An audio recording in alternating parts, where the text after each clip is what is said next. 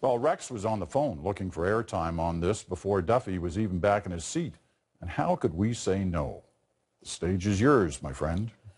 Thanks, Peter. It's Mike Duffy Day on Parliament Hill. If nothing else, his Senate speech is the climax of a long career under the spotlight. For half an hour, it was all his, and he used its beams to hurl allegations and invective with great energy and attack at his one-time patrons, at those in particular, the Prime Minister, that he not so long ago was equally energetic and furious in supporting and recommending to the Canadian electorate.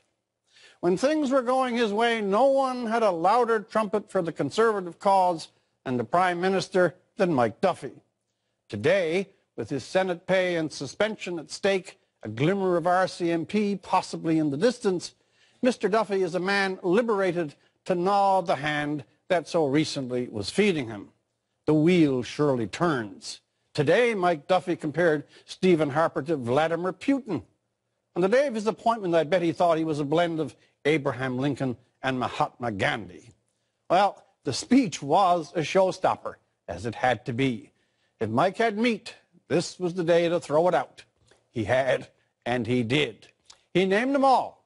Senator Marjorie Le Breton, Advisor Ray Novak, and of course, Stephen Harper himself.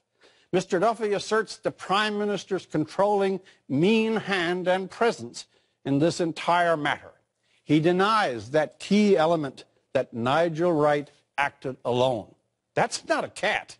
That's a tiger among the pigeons. It's interesting in some morbid kind of way how these two, the elevated, Mr. Duffy, and the elevator, Mr. Harper, have mingled their fates. One must go down for the other to stay. Mr. Duffy, for his part, had the keenest lust to be on the velvet benches with the other insiders, and for that, traded a long day in journalism for a plush night in the upper chamber, a chance to join the club. Some people wonder, however, why on earth Stephen Harper picked him. Well, listening to that bitter and self-justifying tirade in the Senate will give you the answer. Because Mr. Duffy is very good with a single-minded attack. He has an instinct for the pressure points of his opponents. He is not merciful to his foes. Harper liked his almost claustrophobic insider's intensity, matches his own. That love of rumor and gossip that has always been the Duffy style.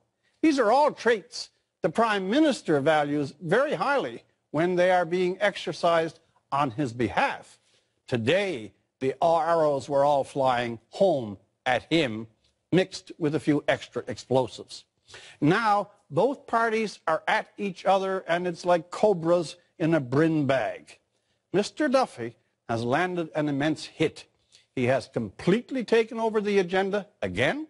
He has implicated the Prime Minister and guaranteed the news mills will grind for weeks and weeks.